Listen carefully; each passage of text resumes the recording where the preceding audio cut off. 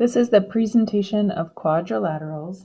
So first, we're going to take 4 different sticks and unite them in any way that we like.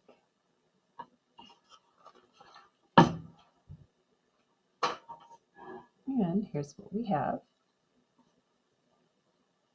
What are its characteristics? It has 4 sides of different lengths, and we have built the most general quadrilateral called the trapezium. Now we'll build another figure just like this first one.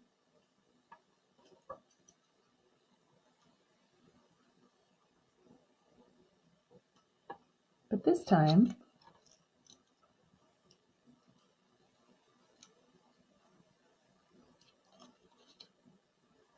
we'll hold the base so that it's flat and parallel to the top. What are its characteristics? It has 4 sides, and 2 of them are parallel. We've made a trapezoid.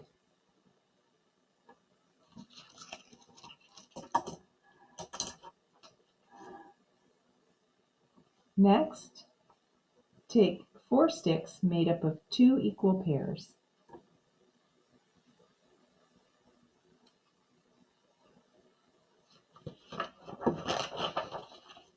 What are its characteristics? It's a quadrilateral. It has 2 pairs of parallel sides, and its opposite angles are equal. This is a parallelogram.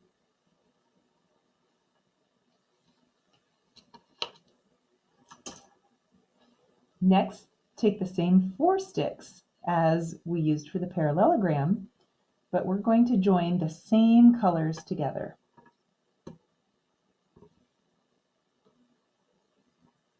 What are its characteristics? It's a quadrilateral. Does it have the same characteristics as a trapezoid? No, it has no parallel sides. Does it have the same characteristics of the common parallelogram? No, it has 2 pairs of equal sides, but they're adjacent. This is a kite.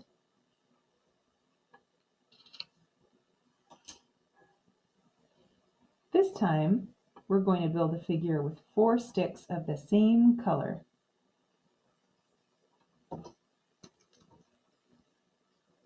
What are its characteristics? It has 2 pairs of parallel sides and 2 pairs of equal angles. This is a rhombus.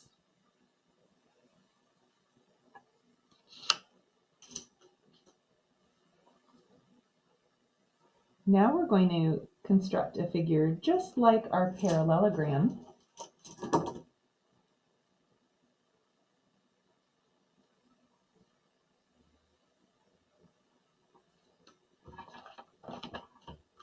What are its characteristics? It's a quadrilateral. It is a trapezoid. It is a parallelogram. It has 2 pairs of equal sides and 4 equal angles. This is a rectangle.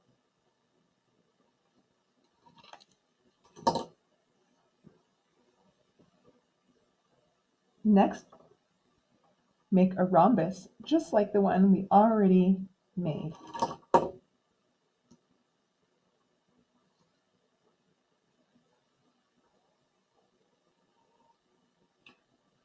And we can check its right angles.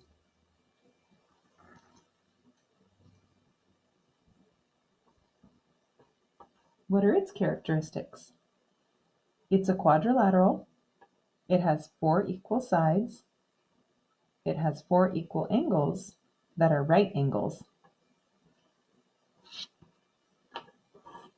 This is a square.